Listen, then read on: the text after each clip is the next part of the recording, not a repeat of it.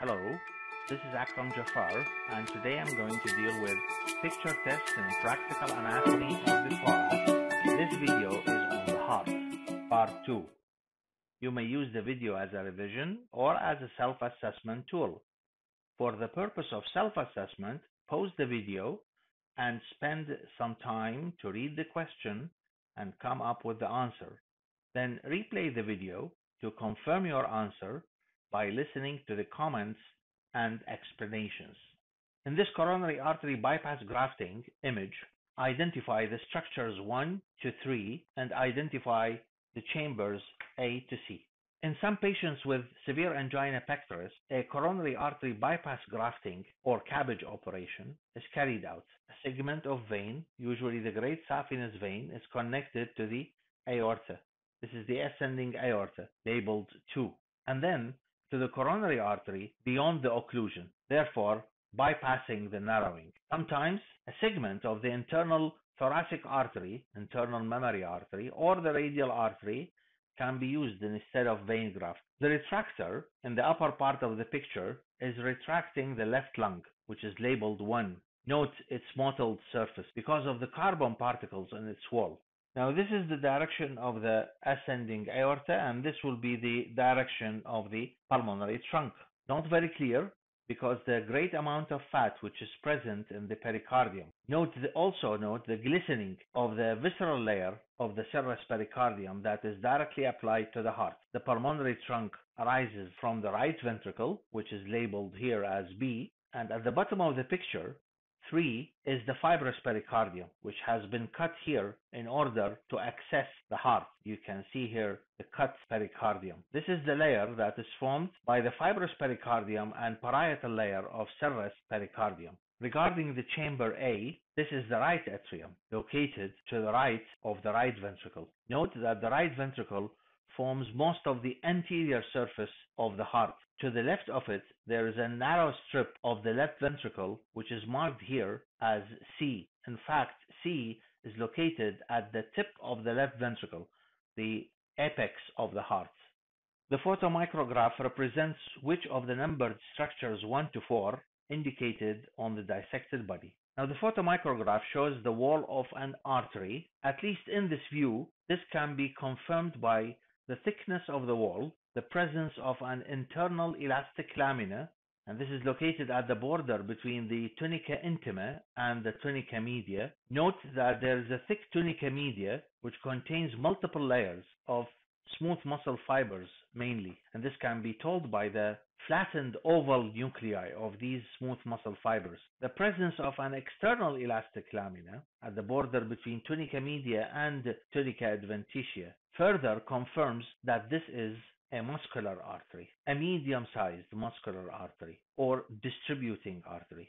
It is not an elastic conducting artery. In an elastic conducting artery, the entire tunica media is formed of multiple laminae of elastic fibers, so you cannot distinguish an external and internal elastic lamina because the elastic laminae are continuous throughout the thickness of the tunica media. Going back to the dissection, 1 is the left brachiocephalic vein. It is a vein and it doesn't match with the given histology. 2 is the aorta. The aorta is an elastic artery whose structure does not match the photomicrograph. 3 is the right atrium, whose wall contains cardiac muscle fibers which are striated, branched, and have intercalated discs in between adjacent fibers. These are not the features of the muscular layer shown in this photomicrograph because these muscle fibers are smooth muscle fibers, not cardiac muscle fibers. 4 is a ventricular branch of the right coronary artery, and as in most other named arteries in the body, it is a muscular distributing artery that matches the given histology in the photomicrograph. Identify the valve shown in the center. Name 2 branches of the artery whose opening is guarded by this valve. This is a superior view of the heart, showing the pulmonary trunk pulled anteriorly. Behind it is the ascending aorta sectioned, and to the right there is a stump of the superior vena cava. The valve shown here has 3 cusps. Each is semilunar, half-moon in shape, and since it is located at the beginning of the ascending aorta, it is the aortic valve. The 2 branches of the ascending aorta are the right coronary artery and the left coronary artery. And you can see them here easily. The origin of the right coronary artery is located between the right auricle and the pulmonary trunk, while the origin of the left coronary artery is located between the left auricle and the pulmonary trunk. Identify the structure A, what is its function, and identify the structures B and C. This is an anterior view of the heart showing the anterior wall of the right atrium cut and reflected to the left. Note the superior vena cava, the inferior vena cava, both are connected to the right atrium. Now, because in the anatomical position, the right side of the heart is actually anterior to the left side, the right ventricle is anterior to the left ventricle. Same thing is true for the right atrium is anterior to the left atrium, which is not shown here in view. So when you open the anterior wall of the right atrium, you will face the posterior wall of the right atrium, which separates it from the left atrium. In other words, this wall where A is located is the interatrial septum, and A is a thumbprint-sized depression in the interatrial septum. It is located just above the orifice of the inferior vena cava. It is oval in shape, and hence it is called the fossa ovalis. It has a prominent margin, as you can see it here. It's called limbus fossa ovalis. Limbus means border of the oval fossa. The fossa ovalis marks the location of the embryonic foramen ovale. This is an important part of the fetal circulation. Foramen ovale allows oxygenated blood coming from the mother, passing through the inferior vena cava to bypass the right side of the heart and go directly to the left atrium, and then left ventricle to be pumped in the systemic circulation, thus bypassing the lungs, which are not inflated and no aeration is going to take place. This foramen closes at birth, otherwise it results in interatrial septal defect. B and C are in the interior of the right atrium.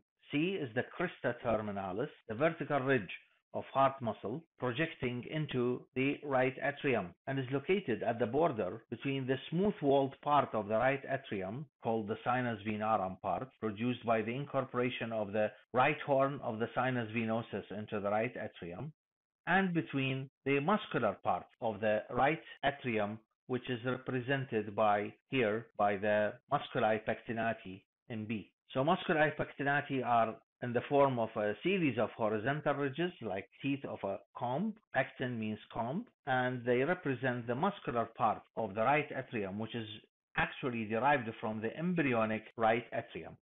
Musculi pectinati extend into its auricular appendage. Identify the pericardial layers 1, 2, and 3. Which one of them is insensitive to somatic pain, and name the nerve involved in the transmission of somatic pain sensation when the pericardium is irritated. This is a sagittal section of the thorax passing through the heart.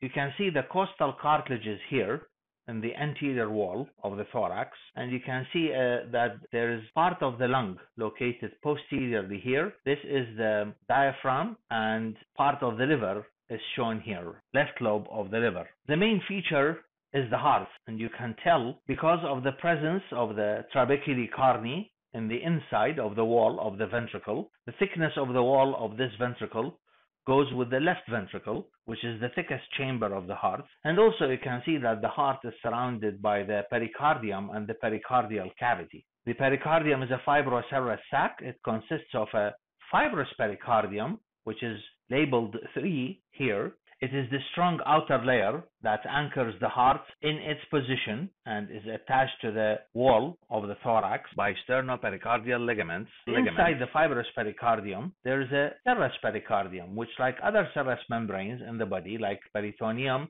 and pleura, consists of 2 layers: a parietal serous layer, which is represented here in 2, and a visceral layer, visceral serous pericardium, which is represented in 1. It covers and is directly applied to the heart. It forms the outer surface of the heart. It constitutes the epicardium of the heart. You can see that the parietal layer of the serous pericardium is fused to the fibrous layer, and there is no space in between them, but there is a space between parietal layer of the serous pericardium and the visceral layer, and this space is the pericardial space that contains a thin film of fluid which is secreted, serous fluid, secreted by the mesothelium, the simple squamous epithelium that lines both surfaces. That's why they are glistening surfaces. Keep in mind that the space in reality is not that big. It is very thin and contains a thin film of fluid. It's a potential space, but here it looks big because of the shrinkage of tissue that takes place during preparation of this plastinated specimen. Now, like in any other serous membrane, for example, the pleura and peritoneum, the visceral layer is supplied by autonomic nerves. So the visceral pericardium is insensitive to somatic pain, while the parietal layer and the fibrous pericardium, they are supplied by somatic nerve fibers. And in this case, the nerve that is involved in the transmission of somatic pain is the phrenic nerve. The phrenic nerve passes in close proximity to the pericardium, and it is not only motor to the diaphragm, but is sensory to the pericardium, fibrous and the parietal layer of serous pericardium, as well as provides sensory innervation of the pleura, the parietal pleura, the mediastinal parietal pleura, and the central part of the diaphragmatic pleura. Identify the vessel indicated by the pointer. With which chamber of the heart it communicates, name the two vessels that contribute to its formation. This is a view of the inferior or diaphragmatic surface of the heart. Note the posterior interventricular groove between the right ventricle and the left ventricle. Note here that the predominant ventricle on the diaphragmatic surface is the left ventricle. This is opposite to the anterior surface of the heart, where the predominant ventricle is the right ventricle. Also, you can see on the inferior surface the opening of the inferior vena cava, opening into the right atrium, and at a higher level, this is the base of the heart that faces the apex of the heart. It is formed by the left atrium, and you can see here the openings of the pulmonary veins. Two of them, one pair of them is shown here, one on either side. The vessel is wide and short, and it lies in the posterior part of the atrioventricular groove, and as you can see that if we follow it, it continues and stops here where it opens into the right atrium just to the left of the opening of the inferior vena cava. It is the coronary sinus. The coronary sinus is the main vein of the heart. It is formed by the great cardiac vein, which ascends the anterior interventricular groove and then turns around the left border of the heart, accompanying the circumflex branch of the left coronary artery. The great cardiac vein unites with a very small vein here, which cannot be seen. It's called the oblique vein of the left atrium, and this, in fact, it marks the beginning of the coronary sinus, the union of the great cardiac vein and the oblique vein of the left atrium. Then the coronary sinus receives the middle cardiac vein and the small cardiac veins. Which part of the conducting system is located at A? List 4 blood vessels that open into this chamber. This is a view of the inside of the right atrium, and you can tell by the presence of the crista terminalis, the vertical ridge of cardiac muscle fibers that separates between the smooth part of the right atrium, sinus venarum part, and the musculi pectinati, the muscular part of the right atrium, which is derived from the embryonic right atrium. The SA node, or the sinoatrial node, is the normal pacemaker of the heart. It is located in the wall of the right atrium, near the superior end of the crista terminalis, just close or anterior to the opening of the superior vena cava. So this is the part of the conducting system that is located at A, crista terminalis and the superior vena cava. The three main vessels that open into the right atrium are the inferior vena cava, the superior vena cava, the opening of the coronary sinus. This coronary sinus drains most of the blood of the heart, except that carried by the anterior cardiac veins and veni cordis minimi that open directly into the heart. The anterior cardiac veins are 2 to 4 in number. They are small and run over the anterior surface of the heart, crossing the right atrioventricular groove or coronary groove to open directly into the right atrium. So they constitute the fourth vessel that opens into the right atrium. Veni cordis minimi are small cardiac veins. They are minute vessels, cannot be seen by the naked eye, and they open directly into each of the 4 chambers of the heart, but specifically in the atria. Identify the valve A, how many cusps it has, and identify the structure B, what is its function. This is a view of the anterior surface of the heart where the right ventricular wall is open to show the inside of the right ventricle. You can see the outflow tract that leads to the pulmonary orifice. You can see that it is almost funnel shaped. That's why it's called infundibulum. Infundibulum means funnel in Latin. Just above it, just above this funnel, is the pulmonary orifice guarded by the pulmonary valve that leads to the pulmonary trunk. The pulmonary valve is a semilunar valve that has 3 cup-shaped or half-moon-shaped semilunar cusps.